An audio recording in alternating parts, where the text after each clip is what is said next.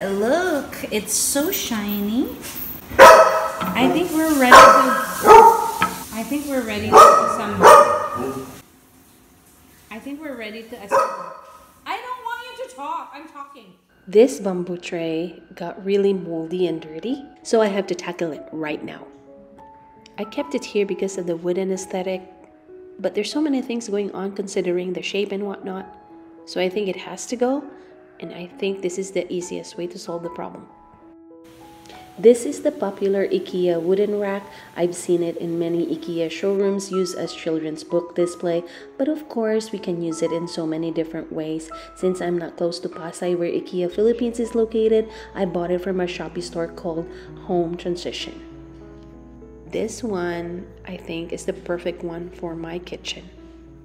Right after I received the package, I was so excited I put everything together. But then I realized what happened to my wooden tray. Without polish or protective layer, it will absorb moisture, oil, and dirt. So I'm gonna need a sanding sealer and for initial coat, and maybe this is for the last coat. And some container, brush. This one is a little bit rough, so maybe we'll just sand it for a little bit. And whenever I am, this right here is always with me. Smelling things. Okay. While I sand it down, I noticed that there could be areas that couldn't be reached with a brush. But I was lazy, so I ignored the thought.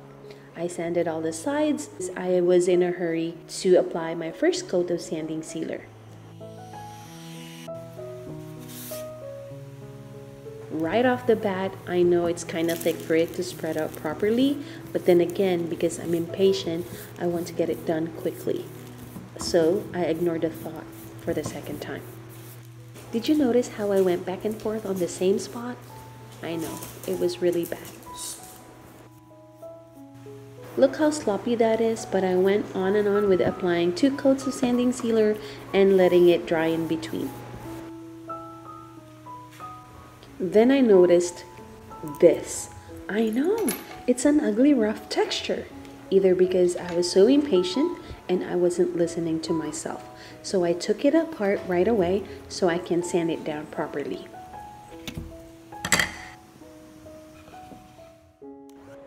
So I repeated the same process. I can't be impatient with this. So I sanded it down nicely, cleaned it with a towel. I think dust, if sealed down with a sanding sealer, can create a rough texture. Then I applied a thin coat of sanding sealer again, let it get really dry before sanding it down, and apply another coat yet again. So when it was all nice and smooth, I was all ready for the final step, the clear gloss. But I don't want to repeat the same mistake, so this time I mix it with a thinning agent. Because a thick gloss to start with is so hard to handle, and with a thinning agent, it will spread out evenly and nicely.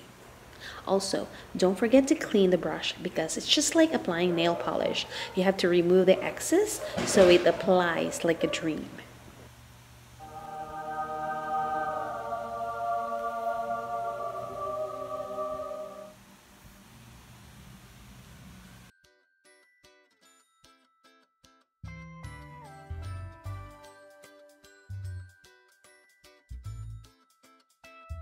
We're ready. Okay, so I think everything is ready. You can see it's shiny now. Look at this, that one, so shiny. So I think I'm ready to put everything together. It won't absorb water.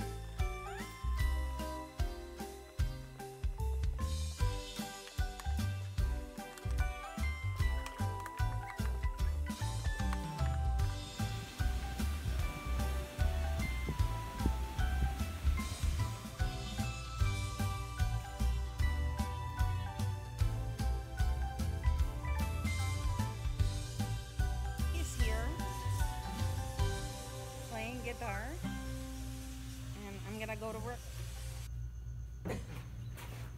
Ingat udah punah. Si Ma'am Internet si Ma'am na posisyon.